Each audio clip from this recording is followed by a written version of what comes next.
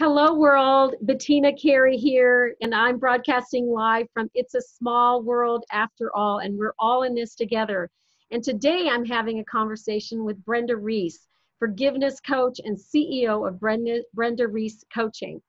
And through her 5-step radical forgiveness process, Brenda guides women and entrepreneurs to become more aware of unconscious behaviors and patterns that are sabotaging their relationships and businesses so that they can achieve what they really want. It's all about what women want.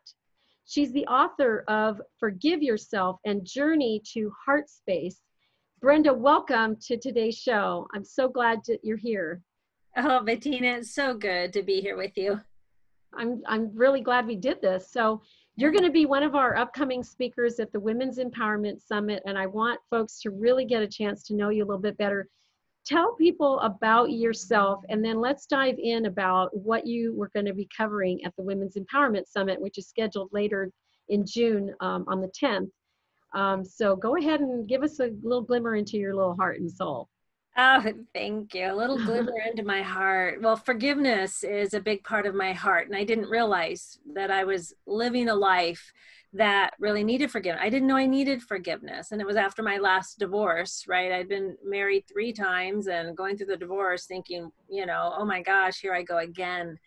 And it was a beautiful way to find out, that there's these patterns and beliefs that were really sabotaging my life. And I was learning from them when I looked at it that way. I learned how to shift my perception around it. And that's what's really helped to change my life and be able to get into my heart, because I was protecting my heart. I was really not wanting to get hurt again. Right. And so it's really important, I feel, for me and for others to really learn about these patterns and behaviors so that we can really declutter our heart.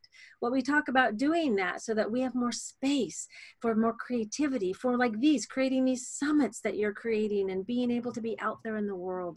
And so that's why I love what I do, and I love to share it with others. Well, I've been a participant. I've also been a helper at one of your events, and I had lots of things that I didn't really know that I had inside of me to forgive. So first of all, thank you for giving me that opportunity. It was really wonderful. What can women hope to get out of your session that you're going to be providing at the summit?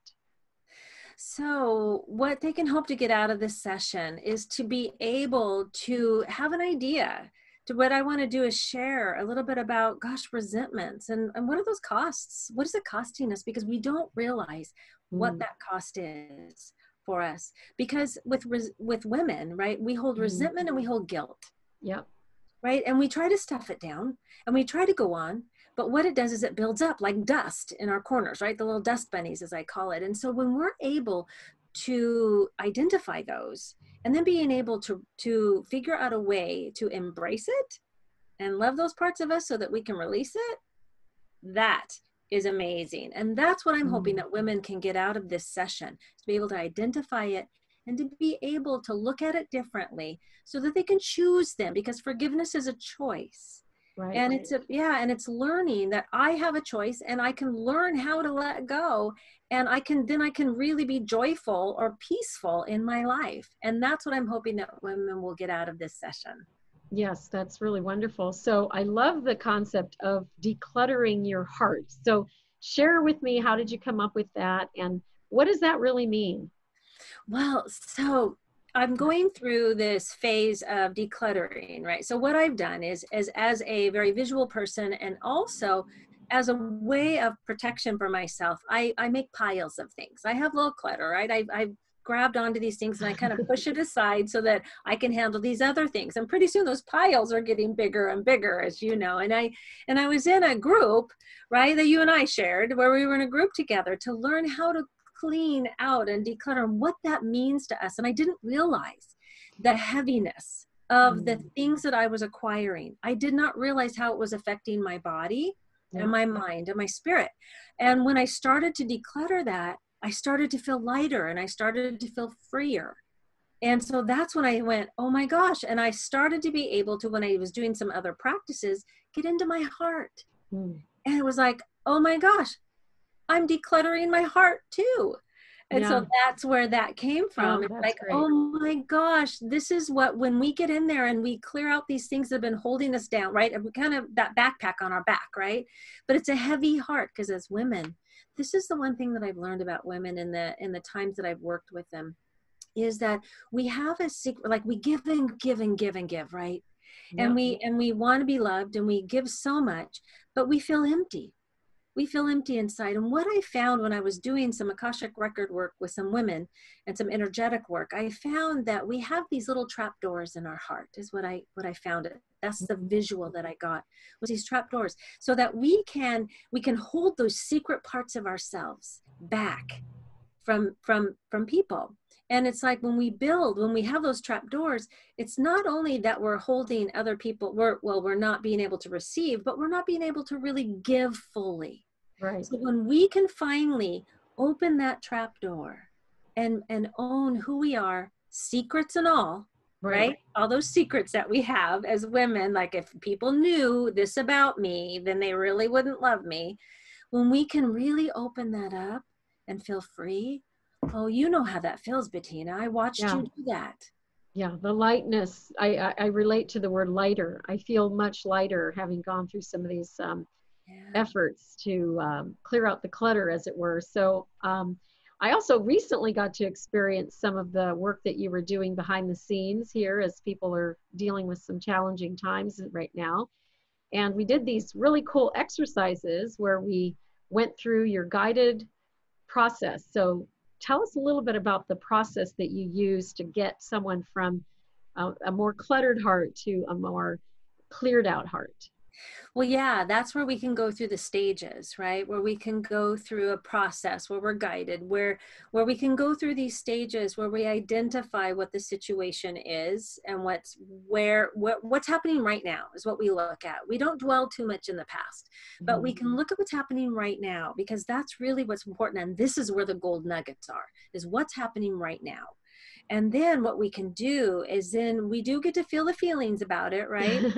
We do, because it's really important, especially as women, because what happens to us, it shows up as migraines, it shows up as dis-ease in our bodies, right? When we're doing that. And that's what happened to me. I ended up with surgeries that, at a young age, was because I was holding on to so many things that I didn't really, that obviously I felt I needed to hold on to, but which caused me some issues. And then when we do that, and then we go through then where we reframe things, where we can look at it. And this is where we get to connect to our heart. And this is what we were going through, is where we do some breathing techniques, and we do some other techniques to where we can actually know who we are from our heart and not from our head, because that's where we go for safety.